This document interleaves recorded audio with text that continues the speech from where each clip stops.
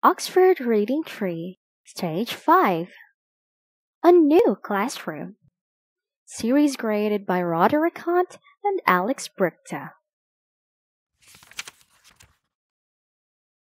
Some people came to the school. They put a fence across the playground. The children looked at the fence. "What is it for?" asked Wilf. Nobody knew.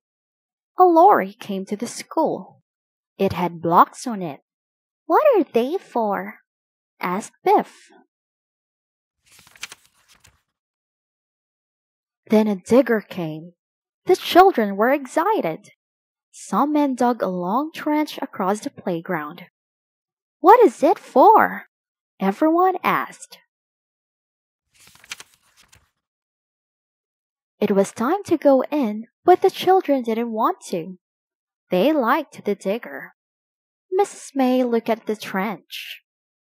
"It's for a new classroom," she said.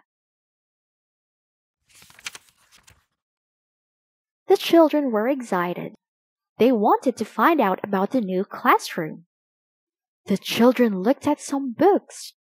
Will found a book about diggers. Chip painted a picture of one. Mrs. May took the children outside. They talked about the digger. Mrs. May took a photograph. Everyone looked at the blocks. "The classroom will go onto the blocks," said Mrs. May.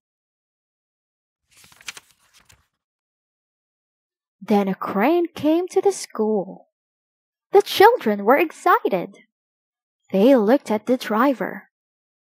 "What is that crane for?" asked Biff. "Wait and see," said Mrs. May. The children watched the crane. It lifted the classroom over the wall. Everyone watched the classroom.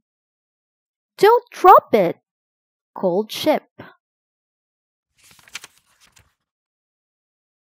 Biff looked at the classroom. Something was wrong. "Mrs. May, Mrs. May," called Biff. "Don't shout, Biff," said Mrs. May. The crane put the classroom down. It put the classroom on the blocks. The crane lifted the roof and put it on the classroom. Something was wrong.